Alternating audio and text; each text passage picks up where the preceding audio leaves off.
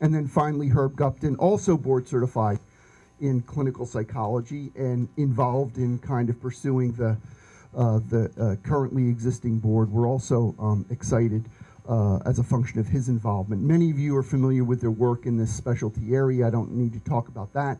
They'll be talking about that throughout the day, so I don't want to take any more of your time. So having said that, let me introduce and hand it over to our speakers. Thanks very much.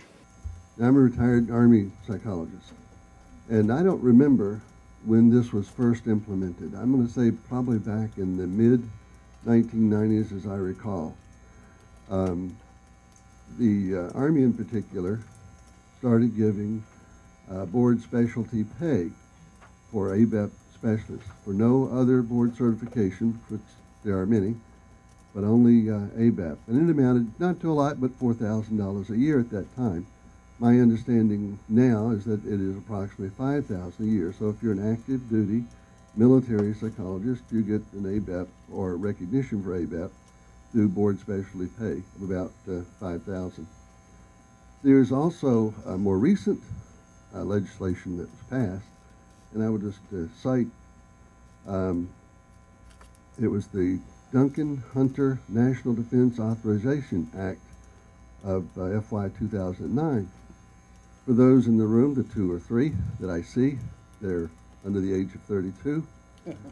If you want to go on active duty in the military, there is what I would call a recruitment bonus. I think they called it an accessions bonus, but commonly called a recruitment bonus of $400,000.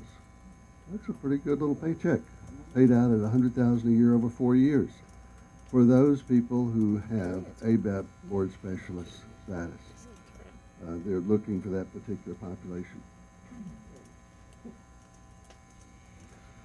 David's already mentioned the Council of Specialties in Professional Psychology, and this essentially is to take some of the confusion for the public out of the so many board certifications. You know, you can see around people are board certified in this, that, or the other by various organizations.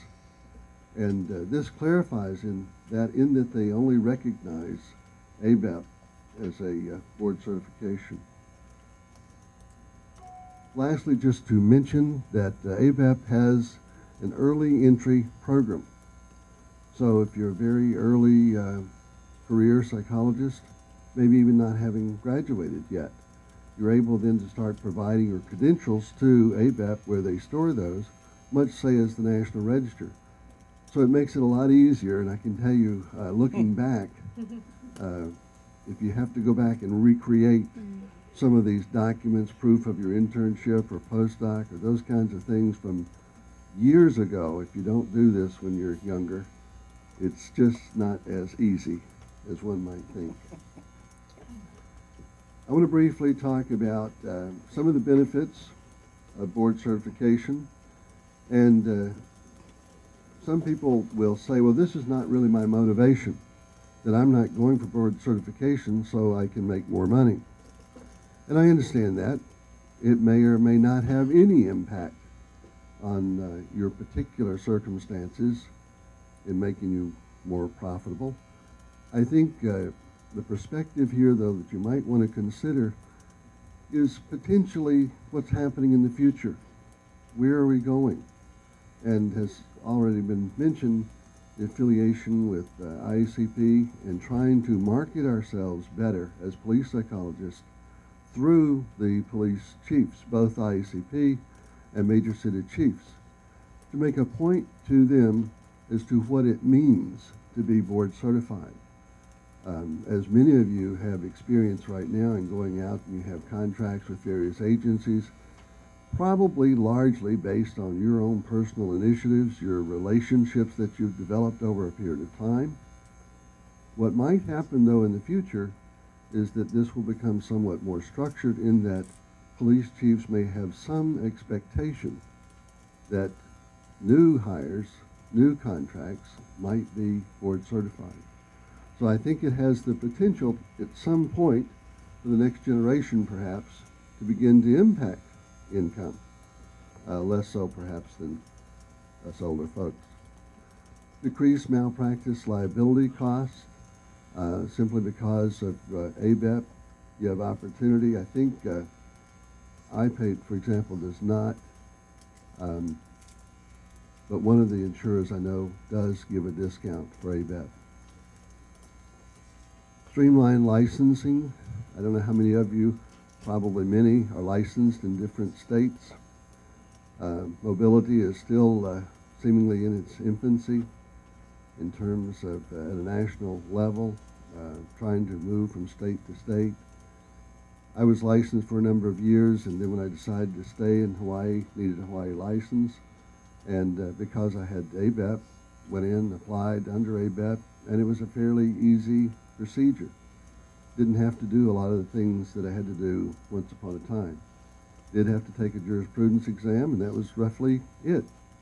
Now, a different experience, I was recently licensed in Texas, and they really didn't care. They didn't care about National Register, they didn't care about CPQ, so I saw no particular advantage in that state with ABEP, because I had to go through the whole nut. That was just the way they did it. Same increased practice mobility. It just gives you more flexibility. Having the credential, boards are becoming more sensitive, more aware, and I think whether you are licensed or not, it just makes it easier to move from one location to another in order to practice.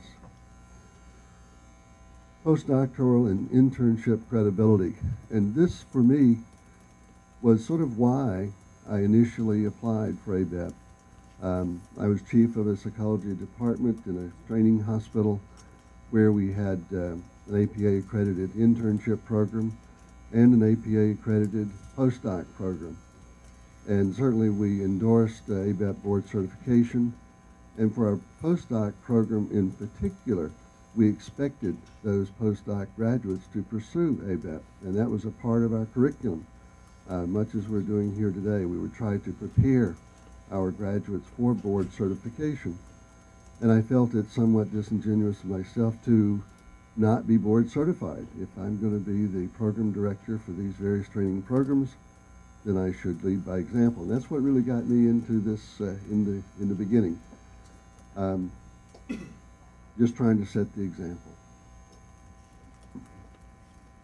Increased job satisfaction probably goes without saying. I think ABEP is a personal issue.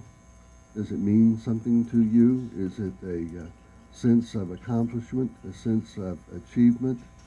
Does it add to your professional sense of self? Does it contribute to you being able to fulfill your job better? If those answers are yes, I think you get a lot of personal significance out of it. If you're doing this for some other reason, it may be a little bit more difficult. Increased marketability.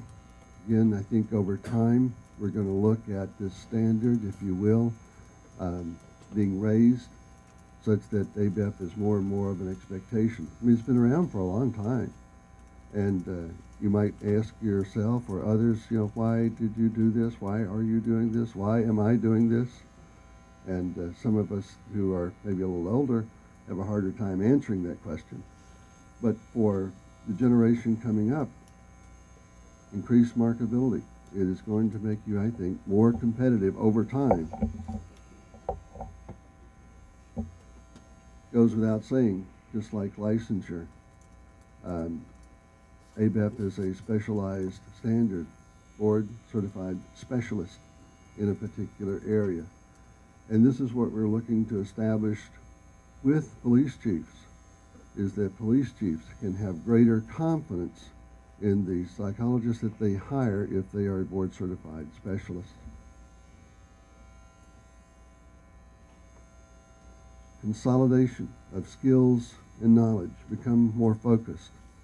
That's what we're here today, to kind of point you in the direction to say, okay, what is this standard? What do you need to know? What skills do you need to have?